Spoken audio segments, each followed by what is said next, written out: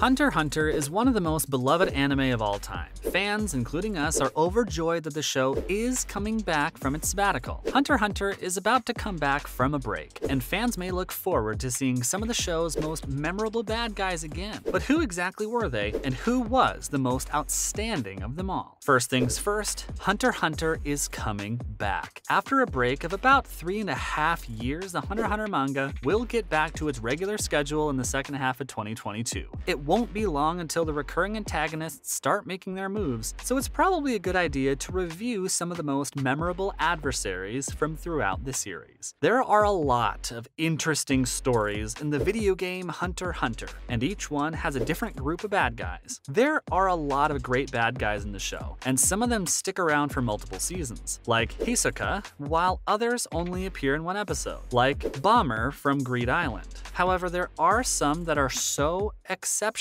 that they stand out from the rest. Up first, Genthru. Genthru is the main bad guy in the Greed Island story arc. During the course of the season, he is most often called the Bomber. The victory over him was the last requirement for Gon and Killua to fulfill in order to return home. Imagine the most evil version of Bomberman possible. That's him. Genthru is not nearly on the same level as other antagonists from previous arcs in the story. In point of fact, he is one of the very few villains to lose a one-on-one match against Gon of a lower rank. But Genthru was a pretty strong hunter in the world of Greed Island, and she gave Gon a good last challenge to beat before the story of the Chimera Ant started. Then, Shiapoof. Shiapoof is one of Miriam's 3 loyal guards, and one of the key adversaries in the Chimera Ant arc, which is the longest arc in the famous series. Hunter x Hunter has a lot of great characters who are funny, like Leorio and Ikalgo, among many others. On the other hand, it's not often that a truly formidable antagonist can also serve as a source of comedic relief. Shiapoof is a character who is both a formidable foe and a source of comedic gold. His feelings for Miriam are much stronger than those of the other royal guards, and they often cross into comedy. Next, Pakunoda. Pakunoda was a key figure in the storyline that took place in York New City. He was a member of the Phantom Troop.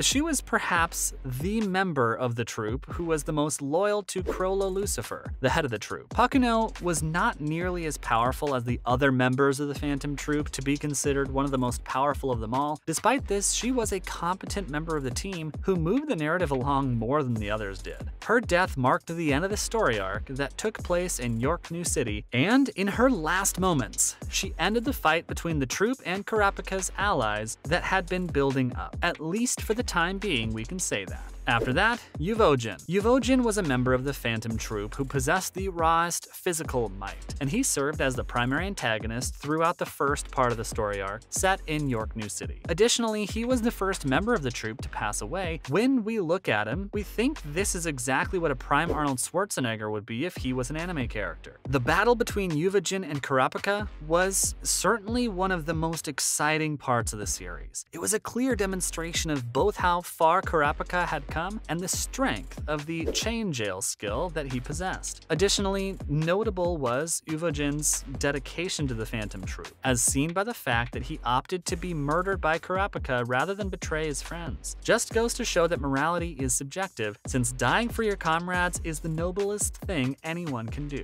Following that, Phaeton. Throughout numerous story arcs, Phaeton served as the de facto commander of the Phantom Troop. Painpacker is an ability granted to him by his Nen that enables him to transform damage into an exceedingly potent heat. Think Heat Blast from Ben 10, but much less heroic. Phaeton was one of the very few characters who were successful in defeating a Chimera Ant leader, but he demonstrated that he was capable of achieving this task. One of the most ubiquitous antagonists in the program, Phaeton makes an appearance in almost every single episode of one of the show's story arcs. This also contains the arc in the manga, in which the diminutive but ferocious fighter is sure to produce more spectacular work. Next up, Crollo. Crollo is the head of the Phantom Troop, which is widely regarded as one of the most formidable organizations of characters with superpowers in all of animation. He possesses the remarkable capacity capacity to steal nen abilities of other individuals and use them for himself. After the events of the York New City arc, Chrollo was relegated to a supporting role for the most of the program, primarily due to the fact that his nen was locked away for such a considerable amount of time.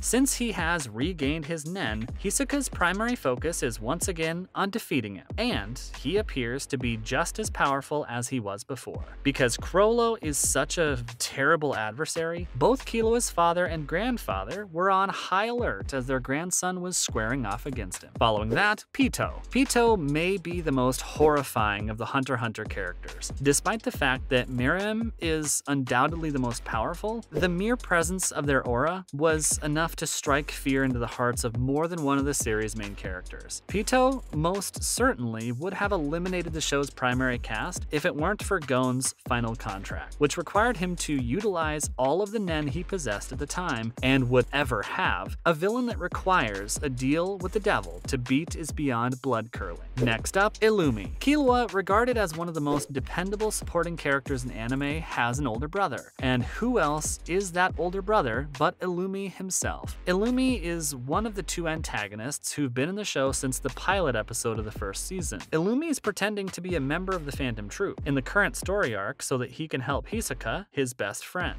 Killua's brain was implanted with a nen needle by Illumi, who is just as fearsome as he is overprotective. This needle would lead Killua to flee from opponents with more power. In response to Hisoka's injury as to whether or not it was appropriate for him to murder Killua, he was even willing to kill his closest friend, Illumi. After that, Hisoka. Hisoka Maro is the primary antagonist of the series, and the creator of Bungee Gum. He also appears in the majority of subsequent episodes. He's well known for having a demeanor that is both showy and menacing. As a villain, he is maybe the most recognizable of the great collection that Hunter x Hunter has. In the game Hunter x Hunter, not only is Hisoka one of the most skilled users of the nen, but he's also one of the most inventive. According to the information presented in the manga, Hisoka is extremely difficult to kill. In fact, he's almost impossible to kill, and he can seemingly crawl out of any dangerous scenario. He is like the Heihachi Mishima of Hunter x Hunter. He just won't die. For the purposes of this analogy, we're going to ignore Tekken 7. Hisoka is, in many respects, more arachnid-like than the Phantom Troop, which he has made it his mission to track down. And finally, Meruem. Meruem is the primary nemesis of the Chimera Ant arc, the king of the ants, and by far the most powerful character in the series. He's also the title character of the Chimera Ant arc. Meruem most likely would have conquered the globe if it weren't for Netero's invention. He is like the R-rated version of the movie Bug's Life. Not only is Meruem the most dangerous foe in the Hunter x Hunter series, but his backstory is also among the most compelling in the entire franchise. The way in which he interacted with Komugi was surprisingly one of the things that elevated him to the status of one of the most human characters in the program. His last episode, This Person and This Moment, was one of the series' strongest contenders for the title of Best Episode overall. That was the video. Did you like our picks? What other villains would you add? Are you as excited for Hunter x Hunter as we are? Be sure to let us know in the comments below, and don't forget to like, share, and subscribe.